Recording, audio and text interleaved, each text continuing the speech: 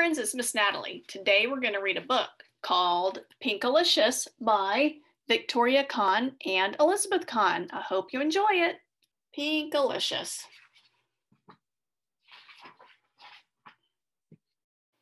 It was a rainy day, too wet to go outside. Mommy said, "Let's make cupcakes." "What color do you want?" "Pink," I said. "Pink, pink, pink."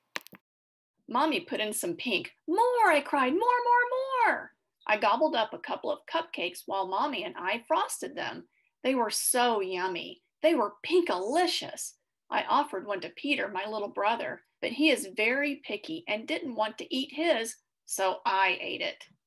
"Please, Mommy, can I have just one more?" I begged when I woke up from my nap. "You get what you get and you don't get upset," she said. But I got very upset. After dinner, I ate more cupcakes. Then I refused to go to bed. "Just one more pink cupcake and I'll go to sleep," I promised. Daddy waved a tired finger at me. "You have had enough."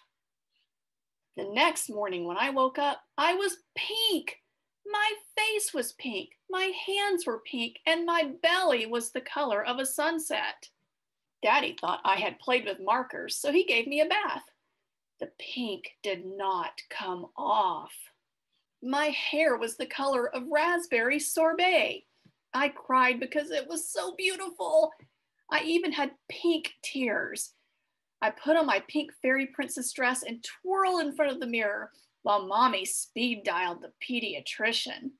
"I'm Pinkerbell, look at me, I'm Pinkerbell," I sang.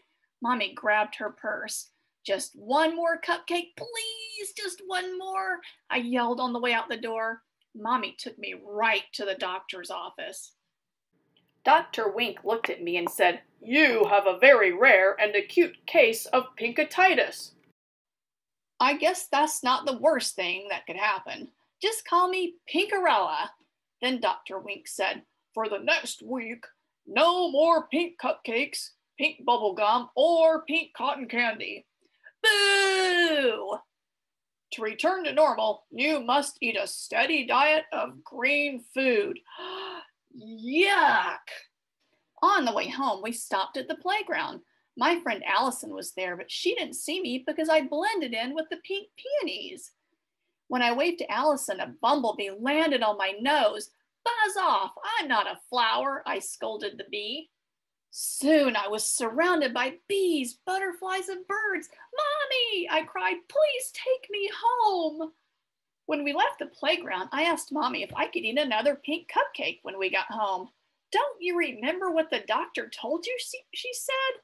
"No more pink cupcakes." Peter tugged at my pink tails. "I wish I were pink like you," he said. He was green with envy. That night, I pretended to eat my dinner of mushy, dark green vegetables. After everyone went to sleep, I sneaked into the kitchen, climbed on a chair, and reached on my tippy toes to the top of the refrigerator where Mommy had hidden the cupcakes. I took just one more pink cupcake and ate it. Then I licked the pink cupcake wrapper clean. Oh no. When I woke up in the morning, I felt different. I ran to the mirror and peered at my reflection. I was a deeper pink than I had ever seen. In fact, I was no longer pink. I was red. "Oh no, not red," I screamed. I didn't want to be red. I should not have eaten that pink cupcake last night. I wanted to be myself again. I knew what I had to do.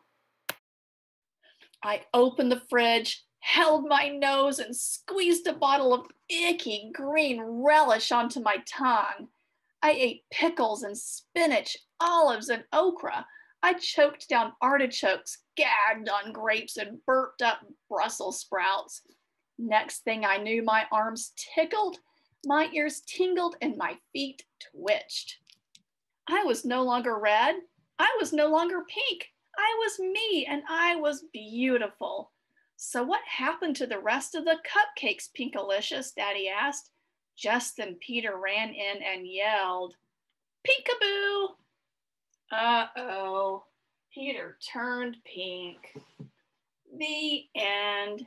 Friends, I hope you enjoyed our book. Thanks for listening. Bye.